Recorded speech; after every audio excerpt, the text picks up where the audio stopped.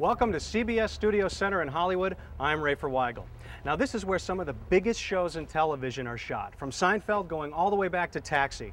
And today, we got to talk to one of Hollywood's biggest stars, Eric McCormack from NBC's Will and Grace. You just came from the table read, and for those of you playing along at home, that's when they sit around a table and read the script. And it's, I mean, all sitcoms are vaguely the same and yet very different. Ours has been run the same way since day one. We read at the table and we go home. It's one of the perks of this show. I mean, the thing about it is now the show has grown so much to the point where even these small parts, you're getting major stars. I mean, you just shot another episode recently, and I think you had Cheetah Rivera on there with... This is the episode we had this is one episode. We had Jeff Goldblum, Edward Burns, right, Cheetah Rivera, and Michelle Lee. Right. Bizarre. Before you came along with Will and Grace, I mean, everybody I'm sure remembers you as Cal Mosby on Lonesome Dove, the Outlaw Years. But was it a struggle for you? I mean, what was your life like before doing this? I've been lucky. I've worked, but I was 35 when I got Will and Grace, so I mean, it's 34.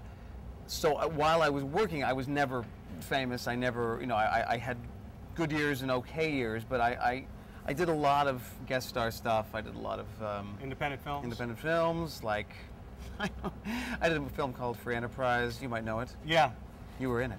Why don't we make a movie? That's what we've always wanted to do. That is the dream, right?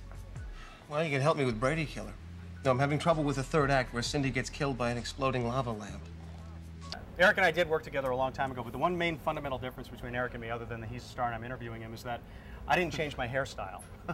I have the same hairstyle, so let that be a lesson to you kids at home. That's true.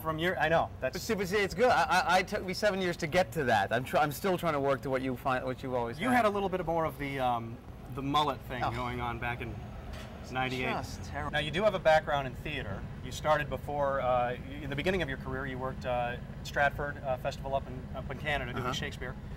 You recently, in 2001, went back and did some live theater. You did The Music Man on Broadway. Right. What was it like was that actually working for a living all of a sudden? Yeah, well, I mean, of course, theater is weird, too, because you spend most of your day doing nothing. Right. But you're really waiting for the night. I mean, The Music Man, the lead character never shuts up for the first act, ever. Which is good. Which is great. Did you ever take and try to give an ironclad lead to yourself from a three-rail billiard shot? But just as I say, takes judgment, brains, and maturity to score in a balk line game, I say that any boob can take and shove a ball in a pocket, and I call that sloth. We're talking about trouble.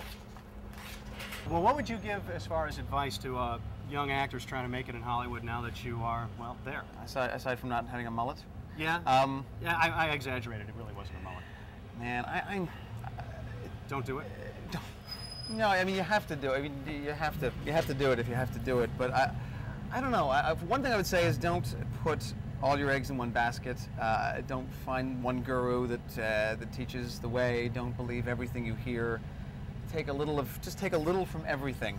Well, it was great to see Eric after all these years, and you know what? He was so gracious, he actually offered me a part in their next episode, which is awesome. He told me I just have to wait in my dressing room here. So this is it, just so they know where to find me. Until then, I'm Rafer Weigel on the Hollywood Beat. Thanks for watching.